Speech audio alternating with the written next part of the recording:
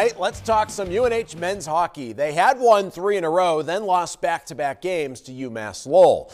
The Wildcats now have about a month left in the regular season, 8 games all against Hockey East opponents. They host Merrimack on Friday night.